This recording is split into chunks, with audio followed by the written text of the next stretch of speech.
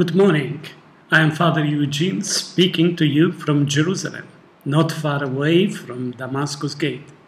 This is the site of Ecole Biblique and a beautiful basilica built in 1900s on the site of a great Byzantine basilica constructed by Empress Evdokia in 450 and dedicated to St. Stephen in 460. This is the traditional place of the Holy Archdeacon Stephen's martyrdom.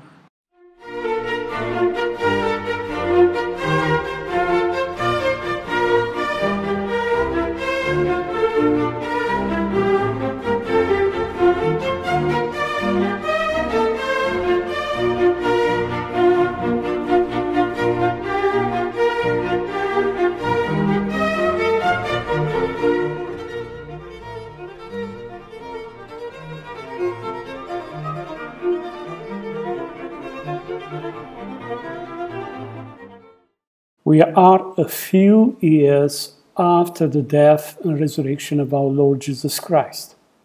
The Book of Acts, chapter 7, narrates the speech of St. Stephen, one of the first deacons of the emerging Christian church, who brought testimony about the divinity of our Lord Jesus Christ. And at the end of the chapter, we notice the response from his contemporary was death by stoning. St. Stephen was killed by his contemporaries because he brought this testimony. Chapter 8 in the Book of Acts, verse 2 says, Sine comison denton Stephanon Andres elavis, que pisan copeton megan epapto. There are some devout people, however, who buried Stephen and made great lamentation for him.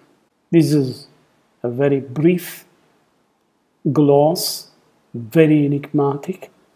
We don't know who are these Andres Evlavis devout men who took the body of Stephen and buried him.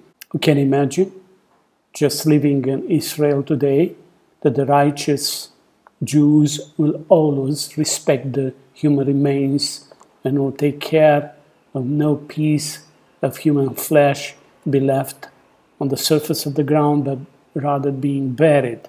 One pious tradition says that these Andres Evlavis were two disciples of Christ, but in secrecy. The tradition says that Gamaliel, the Rabbi Gamaliel, the Pharisee Gamaliel, who had sympathy for Christians according to the Book of Acts, and who was also the teacher of St.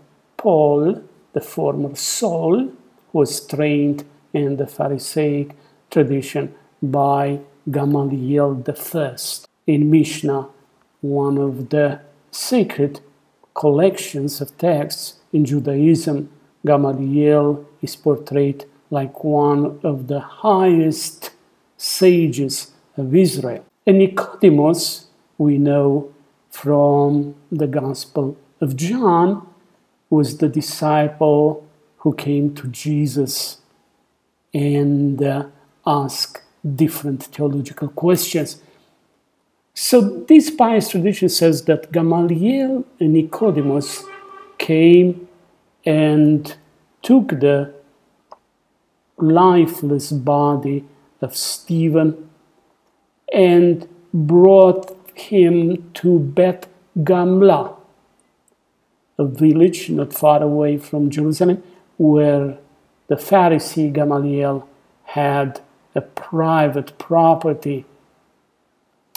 The tradition says that Gamaliel gave a decent burial to Stephen, and he put his lifeless body in his own tomb. We see some similarity here with what happened with Jesus Christ after death, when Joseph of Arimathea came and offered his own family tomb to Jesus. Then we have another important date in August 415. Now we are just in the beginning of the Byzantine history. A priest by name Lucian, who was priest in Bet Gamla, had 3 consecutive dreams. And he dreamt in his dreams about an old man who came to him and introduced himself like Gamaliel. And Gamaliel said to Lucian the priest to go to a certain place, to dig the ground, and to take the body of Saint Stephen, because he was a saintly person. After he speaks to his bishop, John, the priest Lucian begins his digging work, and finally he finds a tomb containing 4 bodies. The body of Gamaliel, the body of Gamaliel's son Abibas, who converted to Christian faith and became a saint, the body of Nicodemus, and finally the perfume body of Saint Stephen. In December 415, by the care of Bishop John of Jerusalem, the remains of Saint Stephen's were brought to Jerusalem and deposited in the great church of Zion, called the Church of the Holy Apostles. This church was famous in 5th century because it was situated on the side where the upper room was located. The upper room is known from the Gospel and then from the tradition, was the place where the Last Supper took place, where Jesus appeared on the first Sunday of Resurrection, when the Holy Spirit actually descended on the apostles 50 days later after Jesus' resurrection, and the same place where the apostles came back after said farewell to their Lord on the Mount of Ascension. In 450, Empress Evdokia built a beautiful basilica on St. Stephen's martyric death, the site of École Biblique today. The basilica was dedicated 10 years later in 460. 1 year later, Evdokia dies, and she was buried in the basilica along with her daughter.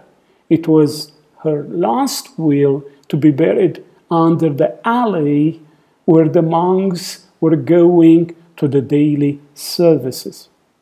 In 614, the Persians invade the Holy Land and the basilica is completely destroyed.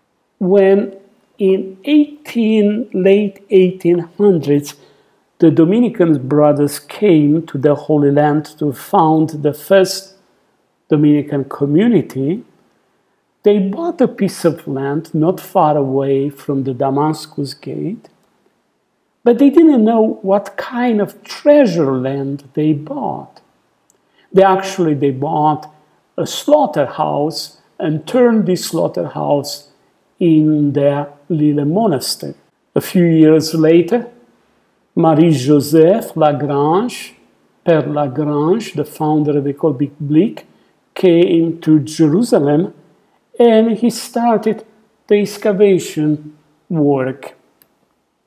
A few years later, he found the intact remains of the halls, or the basement of the halls of the Basilica, of the Byzantine Basilica. And with this help, actually, the Dominicans succeed to build their own basilica in 1900s, respecting exactly the size and the configuration of Evdokia's basilica. Père Lagrange this great figure who pretty soon will be beatified by the Roman Catholic Church, had a great idea to come to Jerusalem and to found the first biblical and archaeological school, which is École Biblique today. He wanted to combine written documents, archaeological evidence, and patristic and traditional interpretation of the Bible, all together put in the service of the Church and for the dissemination of the Word of God for the modern readers. I'm a proud alumnus of this famous biblical school.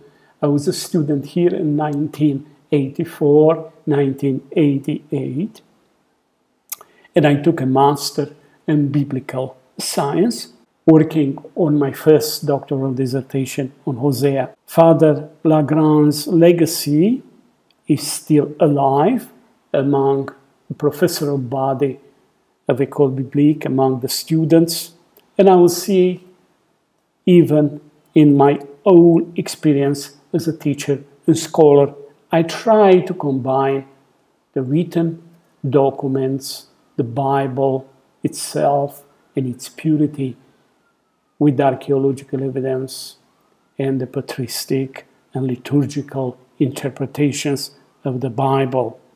All these together being put in the service of the modern reader.